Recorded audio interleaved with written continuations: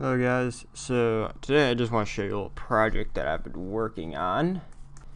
That is, I'm currently trying to 3D print the helmet from Metro 2033. It's the Spartan helmet. It's actually used by more than just the Spartans in the game.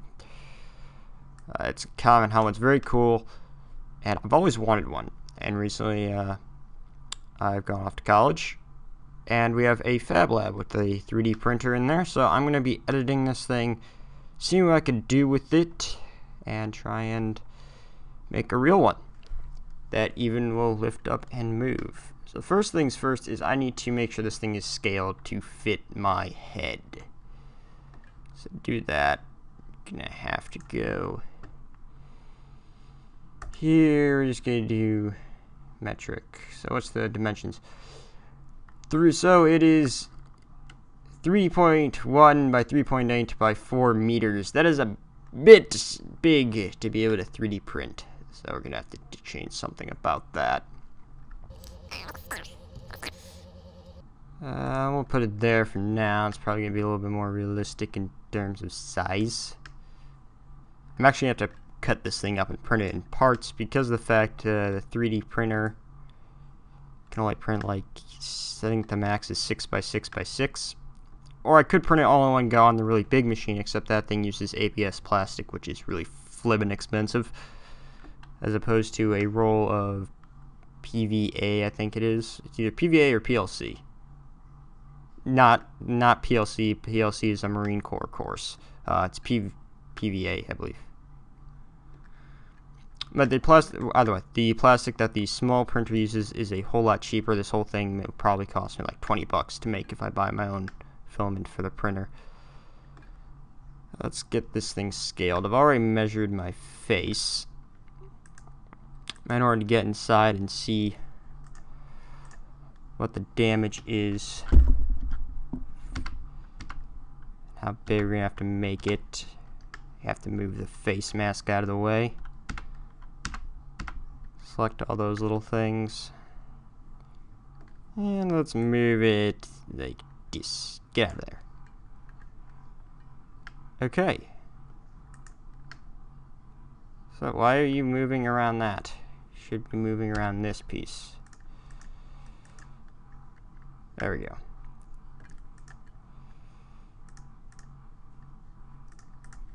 Still not very good at Blender. Not my forte. Oh, no, did not mean to do that.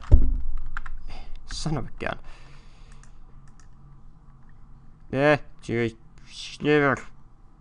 get in there. So we need to figure out the scale is on my computer. I need to figure out what exactly the current inner dimensions of the helmet is. We need to scale it from, now we're upside down. What are you doing?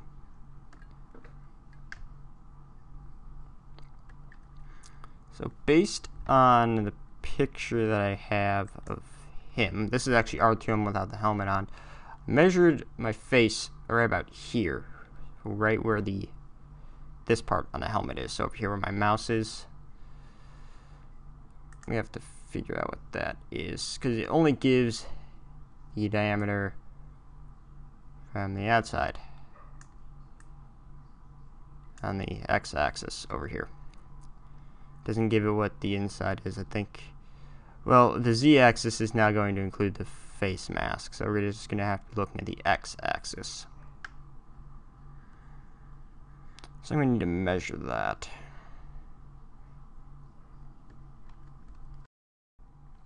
Okay, so we're just going to say it's 52 centimeters on the inside. So now we have our inner diameter measurement.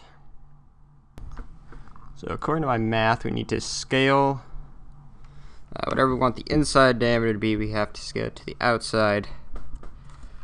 So I want the inside diameter to be, I think it's 150 millimeters. Is that what I measured my head to be? I have the calipers here that I used. Yep, 151 millimeters is my skull size.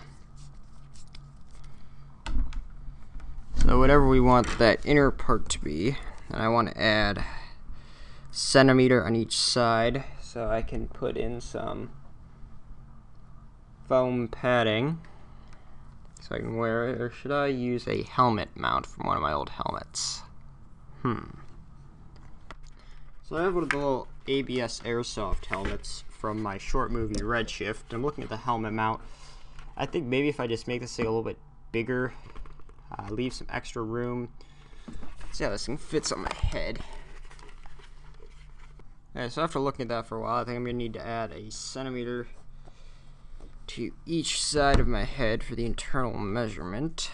That brings the total up to 171 millimeters for the inside of this helmet that I'm making.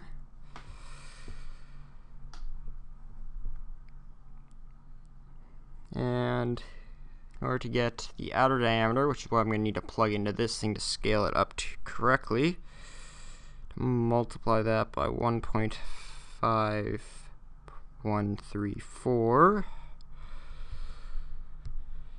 which I got. So that means the outer diameter of the helmet is going to be 258.8 millimeters for the outer diameter. So that means we're going to need to change this dimension on here to 258.8 millimeters.